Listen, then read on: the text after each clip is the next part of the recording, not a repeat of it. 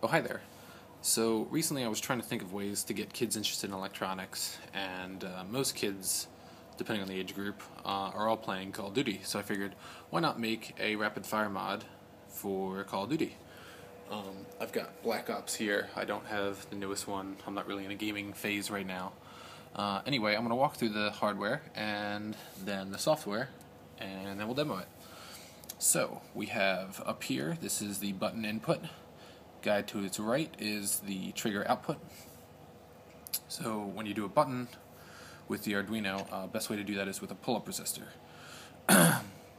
So basically we have 3 volts going to this resistor, which then gets spliced out to the button input, as well as, sorry, I'm covering up these wires, over the white-orange cable, which goes up to the button, and then it comes back down the orange cable, which then goes to ground. So if we follow this logically, when the button is open, the electricity is going to go over here to the resistor, and then it's going to see, hey, I got nowhere to go out this way. Maybe it would follow up here and then go back out that way, but it wouldn't come down here. It would see that it gets stuck.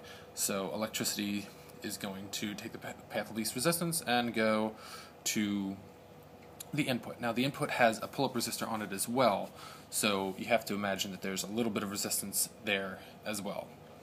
So when the button is closed, the electricity goes pew over this resistor, and then it says, hey, I have a path to perfect ground over here. It comes up here, across that gap, over here, and to ground. No other resistors.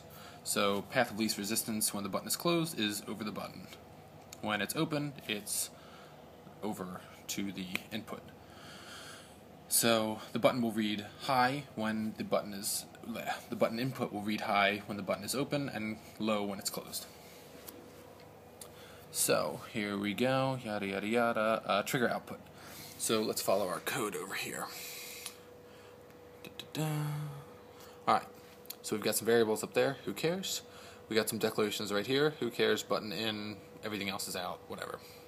So the basic logic of the code is that by default the trigger is going to be high, and when the button is pressed it's going to go low for 50 milliseconds, then back high for 35, and keep repeating that. The reason why it does high and low is because I found that the trigger is basically just a little pot. So electricity, when the trigger is open, is flowing perfectly, and then when the trigger closes, it's like a potentiometer.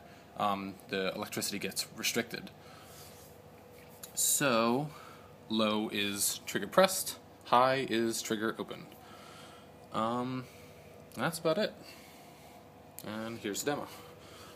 So we got our button here, we got our thingy there, and go. It's pretty quick. Hooray! And that's it. Okay, bye.